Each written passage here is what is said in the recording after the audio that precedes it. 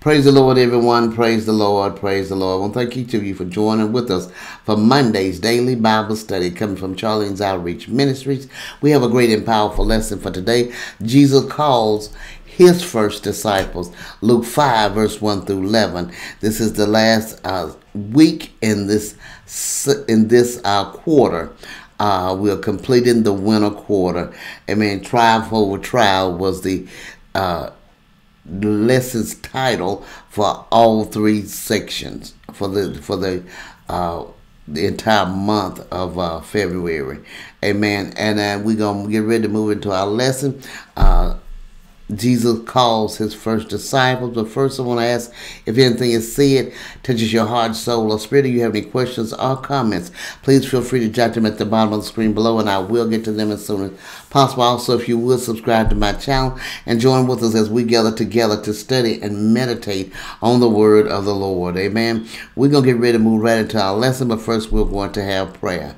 Dear God in heaven, we thank you, Father. We thank you for allowing us to see another day. We thank you for watching over us, guiding us, strengthening. We thank you for making a way out of no way. We thank you, Father, that you are such a great and awesome God, that you are our all in all. We give you the glory, the honor, and the praise, Father. Lord, we thank you that as we go into your word, Father, that you open our eyes that we see, our ears that we hear, and you give us wisdom, knowledge, and understanding from on high. In the mighty name of Jesus Christ, we pray.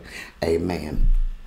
All right, as we stated, our lesson is Jesus calls his first disciples. Luke 5, verse 1 through 11. Amen. We're going to split this one up since we have 11 verses to cut back on the time some.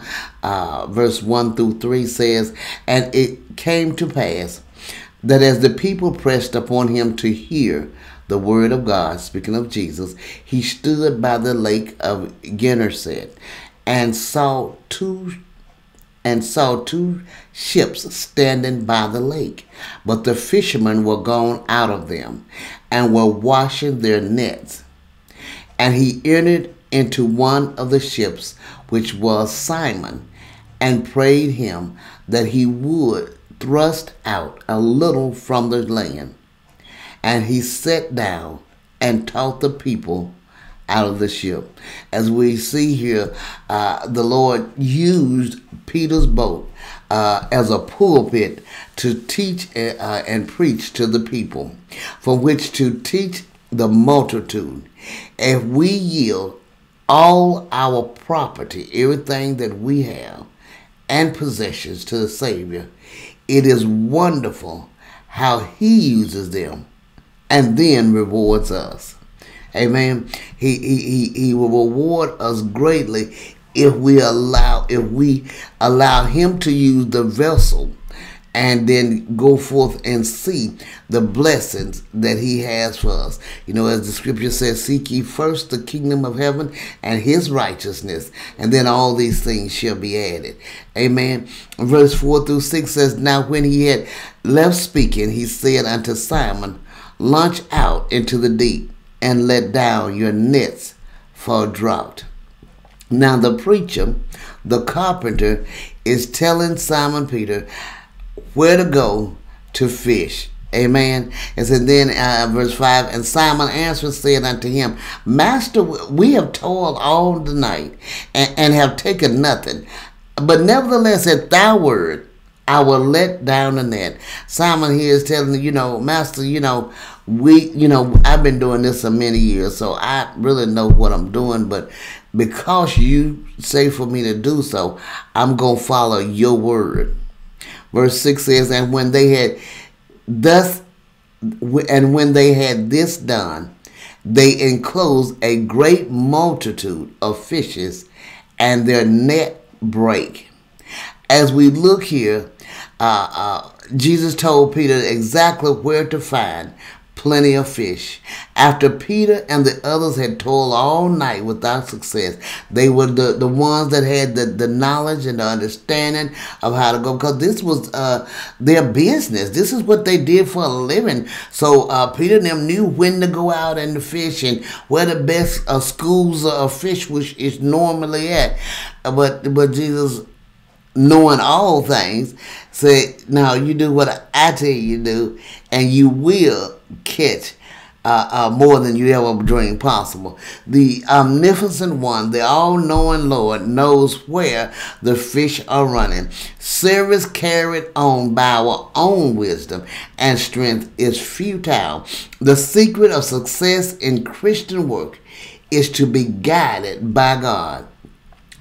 Though an experienced fisherman himself, Peter accepted advice from a carpenter, from the preacher, and as a result, the nets were filled. At your word, I will let down the net. I don't think you're right, but I'm going to do what you say anyway, because I am the expert on this. But I'm going to do what you say. Out of humility, out of being obedient, Peter following his instructions, following what Jesus said do, he was more than compensated for what he told him to do. And so this shows the value of humility, of being of teachability and implicit obedience. Not just being humble enough to do what he asked him to do, not just being willing to receive a teaching, an understanding, a different way of doing things than what he was used to doing, but following direction to the letter is what helped Peter to receive what God had for him at that moment. Verse 5 through 9, and they beckoned unto their partners which were in the other ship, that they should come and help them. And they came and filled both ships, so that they began to sink. When Simon Peter saw it, he fell down at Jesus' knees, said, "Depart from me, for I am a sinful man, O Lord." For he was astonished and all that were with him at the draught of fishes which they had taken.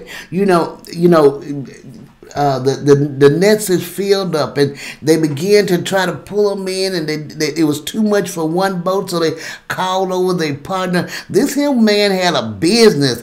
This was his lifestyle, so he knew what he was doing. But Jesus, of course, knows all, and he tells him where to go. He tells him where to drop the net and how to drop it in the depth. Don't get right there on the edge. Don't just get here in this area.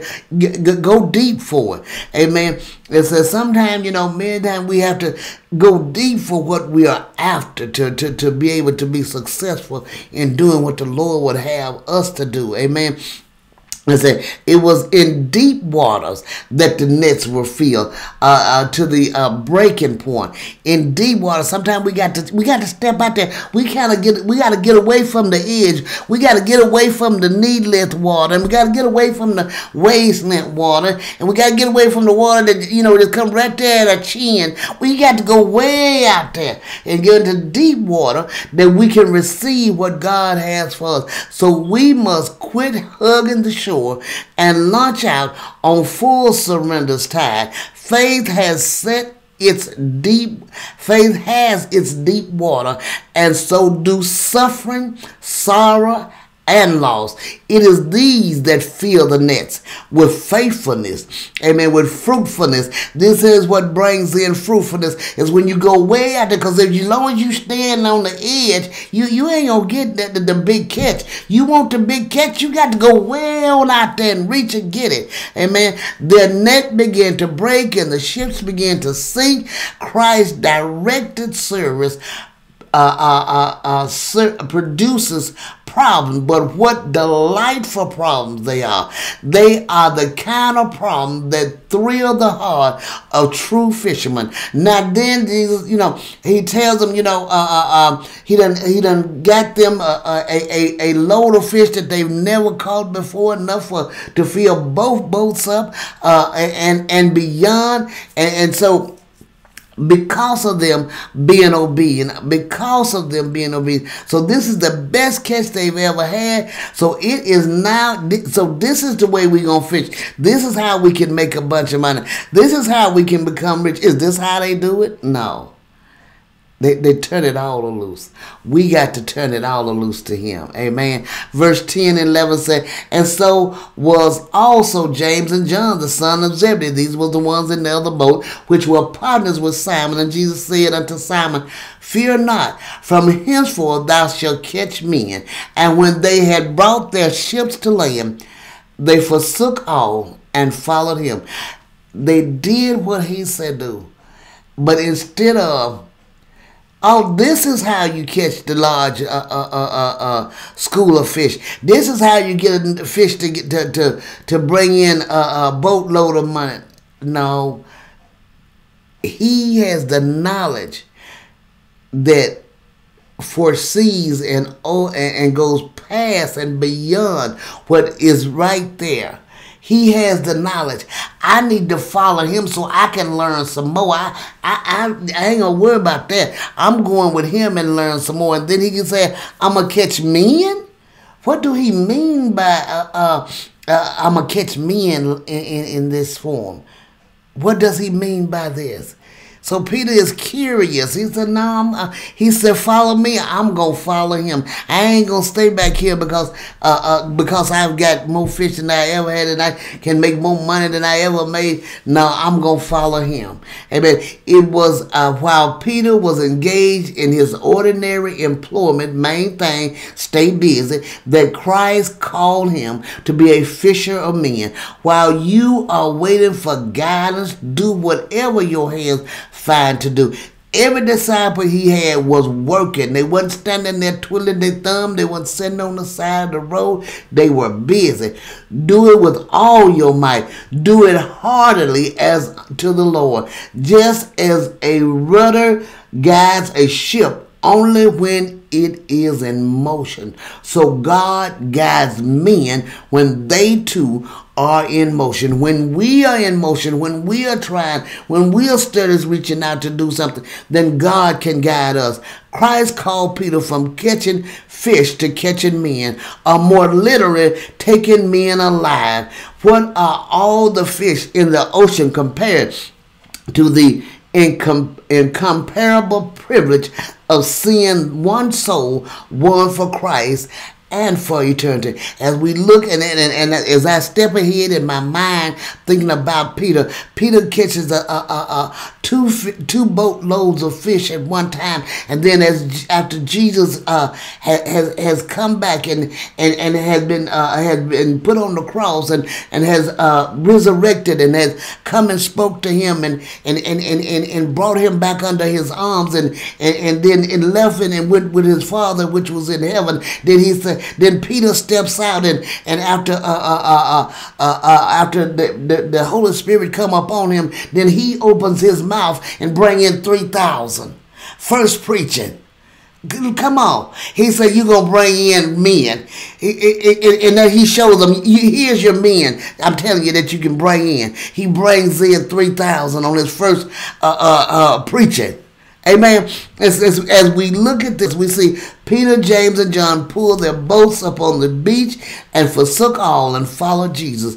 On one of the best busy days of their lives, how much hung on their decision.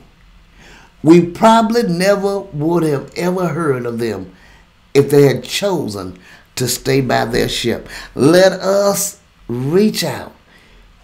Do something for the Lord. Work for the Lord in some way, in any way possible. And then he will take us out further. He will bring us out to a bigger, a better, and a more prosperous manner in doing the kingdom work.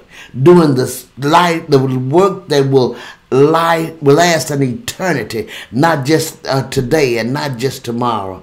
Such a powerful and wonderful lesson. I pray you meditate on this lesson and have a great and blessed day. God bless you.